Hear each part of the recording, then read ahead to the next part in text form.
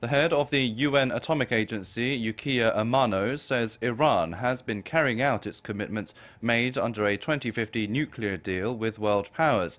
He made the remark at a press conference in Tehran on Sunday, adding the IAEA has been monitoring and verifying the nuclear-related commitments made by Iran under the JCPOA since January last year.